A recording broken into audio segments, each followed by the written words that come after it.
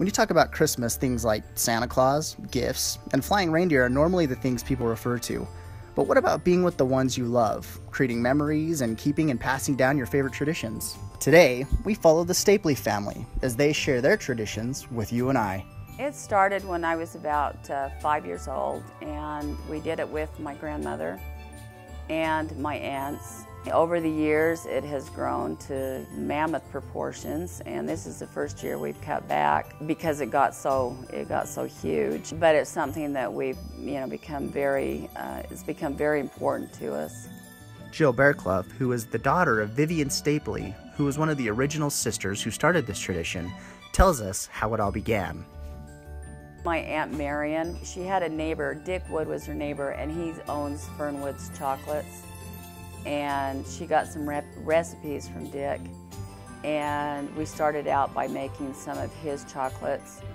And over the years, my aunt, who was a very, very, very good cook, started messing around with them and perfecting them over the years.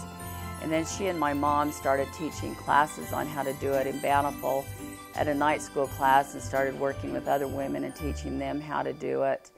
Jessica Stapley, one of Vivian's granddaughters, tells about the lengthy process of candy making. So you pick a day and you set up a bunch of marble slabs, and you have to get all your ingredients together.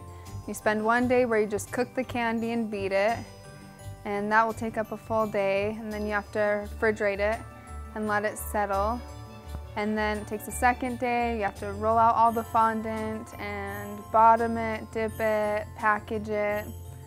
It's about a whole nother day's worth of work. About a whole nother day to get it all boxed up and packaged to go to friends and family. Though the process may sound like a little much, they say they look forward to it every year. And by they, I mean people of all ages. My favorite thing is that everybody's here. And I love watching the kids get really into it. And it gets to the point where sometimes I don't even do anything except for watch the kids, because they kind of take over on a lot of the chores, and they love it. They literally live for one of my cousins the other day said this is the day he lives for his entire life.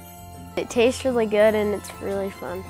The other day, his dad was trying to plead with him to come and go to basketball practice, and he says, I don't want to go. He says, I want to stay here. When I think of Christmas, this is what I think of. This is what I want to do. This is Christmas for me.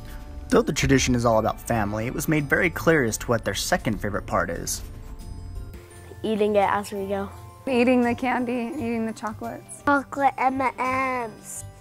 Selfishly, my favorite part, the gluttony side, is once the chocolate's been dipped and there's like the little strings of chocolate that come off, going around and peeling just those little pieces. That's my gluttonous favorite part. Even though eating the chocolate is the coveted part of the process, they aren't specifically made for the family themselves. I have people in my neighborhood that this is what they look forward to. A neighbor of mine was on a mission, and she wrote me on her mission and said, I wish I were there to get some of your chocolates. We have friends now who will wait for Christmas to get that little box that says homemade Stapley chocolates. I have one coworker, his name is Clint, who will stop me all year round and tell me he is excited for when he gets the homemade Christmas candies. The Stapleys are proud of their 60-plus year tradition. They're also excited to see each other every year and start off the holiday season in the spirit of giving. It's an event that's very important to them and that they will likely pass on to the younger generations for years to come. But one thing's for sure, as long as they're making chocolates, the world will be a happier place.